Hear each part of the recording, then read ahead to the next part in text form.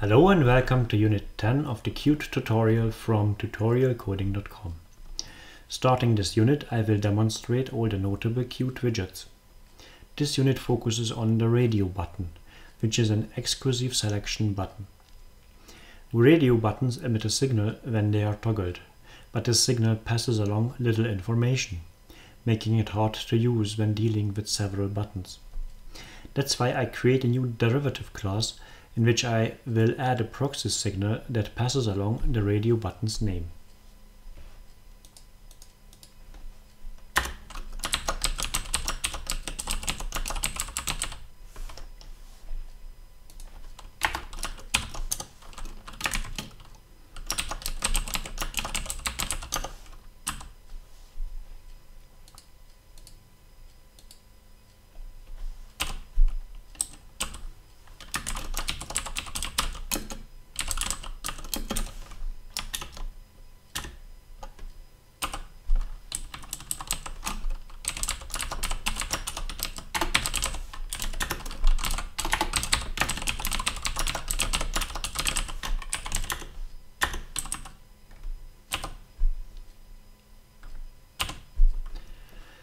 The name argument is used to set the button label and object name. The object name will be used as argument for the proxy signal. Next, I declare the proxy signal, which will be emitted each time the button is selected.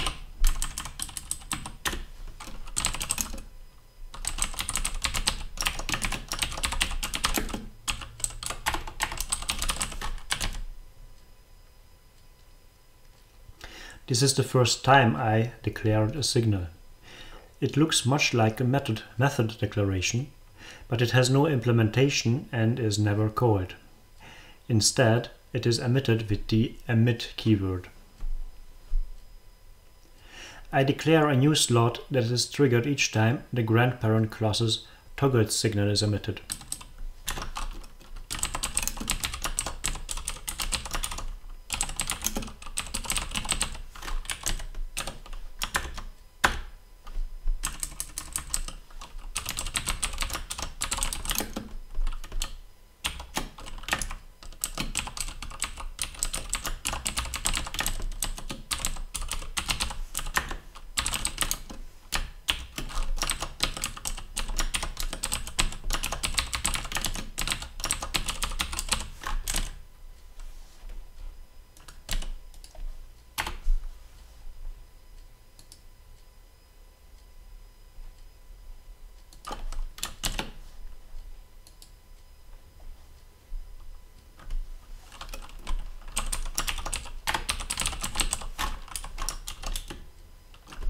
The toggled signal passes along a Boolean argument to indicate its new state. This argument is true when the button is selected and false when it's deselected. Here I check the argument and only trigger the new signal when the button is selected.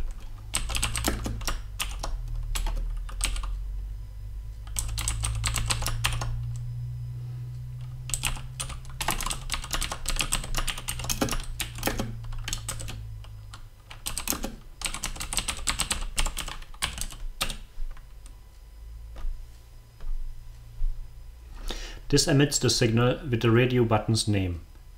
I move on to the application window. It will make good use of the newly declared radio button class.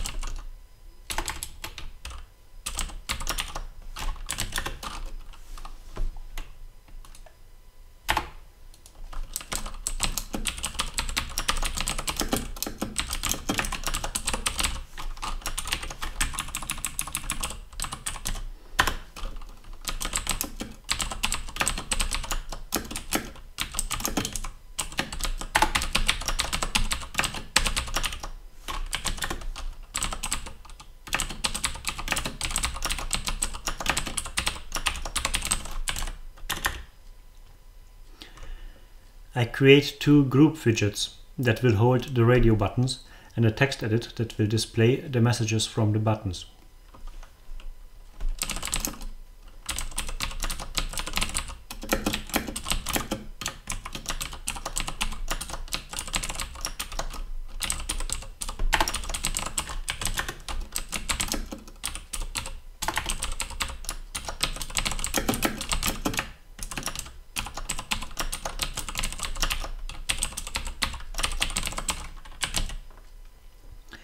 The container widgets use vertical layouts to arrange the radio buttons.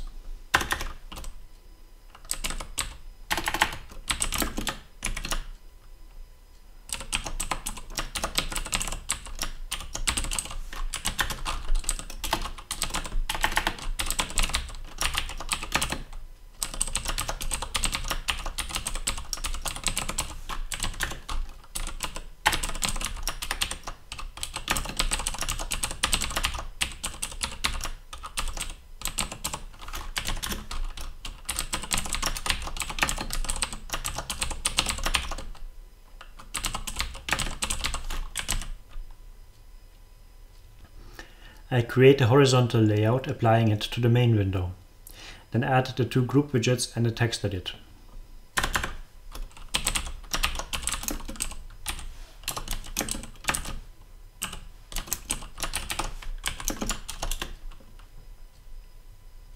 Next I create a loop with 5 iterations.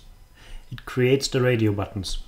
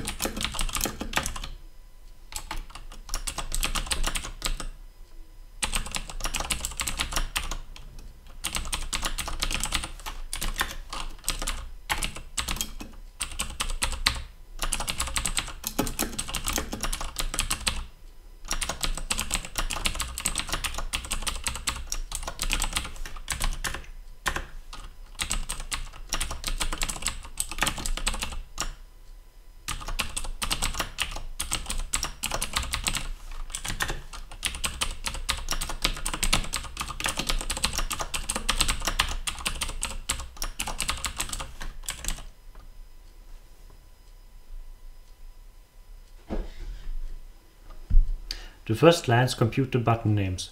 First they convert the loop counter to a string, then attach it to a prefix telling the group they belong to. The next lines create the radio buttons and then places them in the container widget.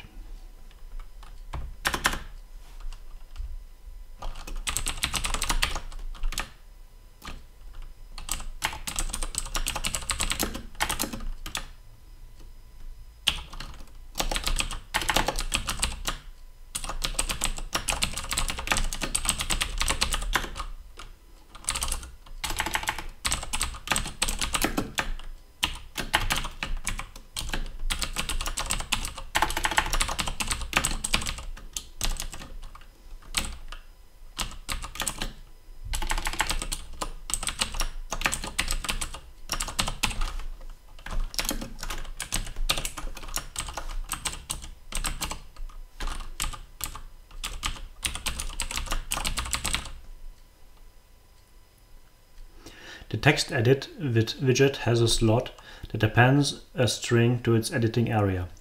Here I connect the previously declared signal so that each time a button is selected, the message will show up featuring its name.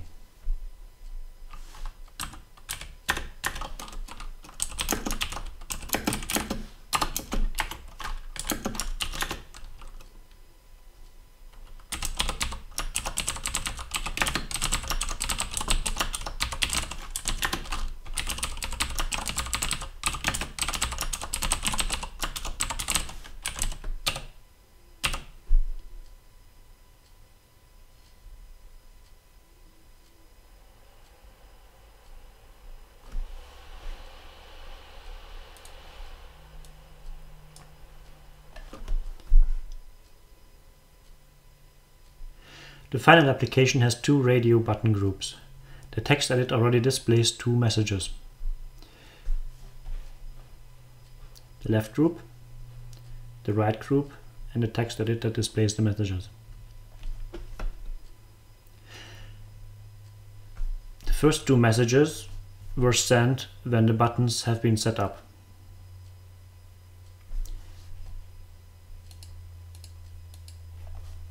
Each time I select a new button, any other button selected in the group is automatically deselected, but only the buttons in the same group care about my selection.